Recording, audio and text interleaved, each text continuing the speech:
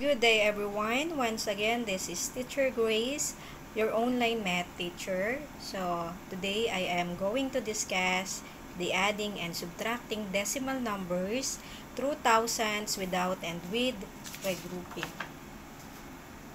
Okay, so let's say this given. Write in column, then compute. Okay, so sa pag-a-add ng decimal numbers, mas madali kapag isinulat nyo siya in column form, no? As you can see, yung mga given natin, hindi magkaka-equal yung dami ng kanyang digits, no? So, sa pag-a-add ng decimal numbers, ang first procedure dyan, kailangan ay i-align mo, no? Yung decimal point. So, 9 and 2/10 plus. Okay, ito yung second given natin. So, dapat yung decimal point magkatapat, ano? So, dito yung 29. So, 29 and 341 thousandths, no? And then, yung second given natin ay 65 hundredths. Yan. As you can see, yung decimal point magkakatapat dapat. So, that means yung pag-a-add ng decimal numbers, hindi siya katulad ng pag-a-add ng whole numbers. So, whole numbers kasi, ang pinagtatapat doon, di ba, yung mga nasa ones digits, yung tens digits, magkakatapat yan dito. Basta, ang tandaan nyo, dapat ang magkakatapat ay ang decimal number. Then, afterwards, pwede kang mag-add ng 0 dito, no?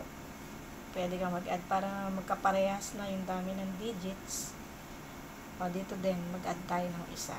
Then, afterwards, pwede ka na mag-add. 0 plus 1 plus 0 is 1. 0 plus 4 plus 5 is 9.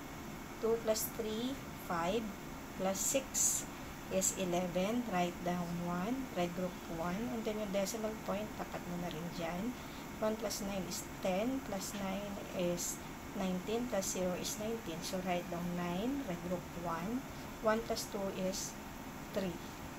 Then, the answer is 39 and 191 thousandths. Okay, so another given.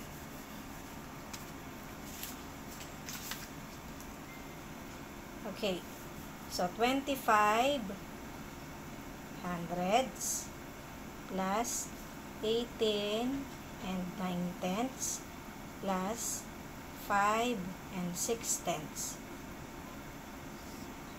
Alright, so as you can see, yung decimal point natin magkakatapat uli, ha? And then, mag-add ka ng 0 dito para pare-pares na yung dami ng digits. Then, pwede ka nang mag-add. 5 plus 0 plus 0, 5. 2 plus 9, 11, plus 6 is 17. Write down 7. Regroup 1. And then yung decimal point, sulat mo muna.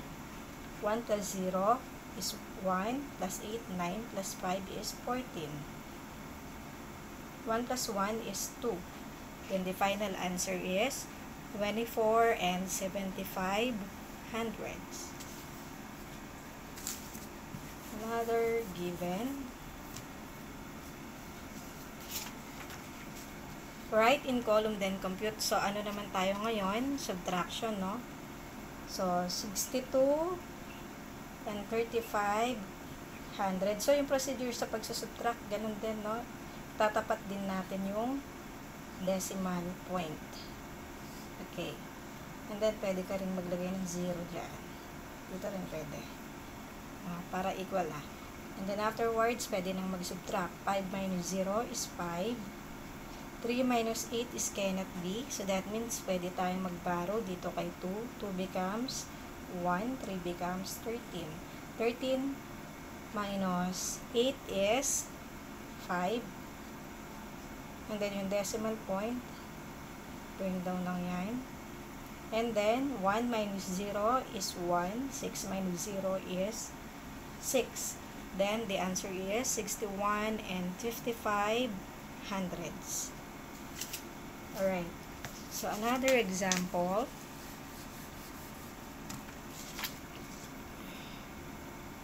So, subtraction pa rin tayo, no? 62 and 2/10 minus 3 and 967 thousandths. Pwede ulit tayong mag-add ng 0 para maging equal, no? Dito din, pwede rin. Okay.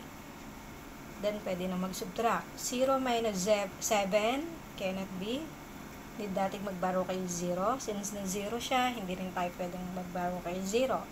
Dito kay 2, hindi rin pwede mag-borrow dito. Bakit? Kasi, etong nasa subtrahend natin, no? 9 siya. So, mas mataas. And then, pagdating dito, hindi rin pwede dito. Bakit? Yung subtrahend natin ay 3. So, that means dito tayo kay 6 magbaborrow. So, 6 becomes 5. 2 becomes 12. 12 becomes 11. 2 becomes 12. 12 becomes 11. 0 becomes 10. 10 becomes 9. 0 becomes 10. Ayan. 10 minus 7 is 3. 9 minus 6 is 3.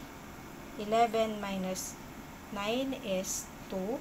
And then yung decimal point, pin down mo. And then ito, 11 minus 3 is 8. 5 minus 0 is 5. Then the answer is 58 and 233 thousandths. So that's all for now. Thank you for watching.